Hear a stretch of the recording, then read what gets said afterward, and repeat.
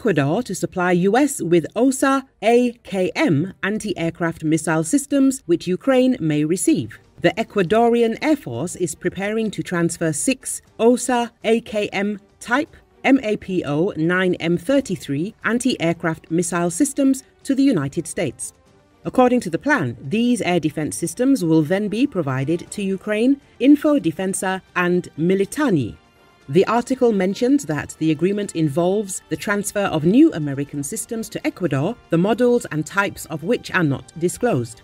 Additionally, the agreement includes training, support, supply of components and ongoing technical assistance. The current condition of the Osa-AKM anti-aircraft missile systems that are to be transferred to the American side is also unknown at this time.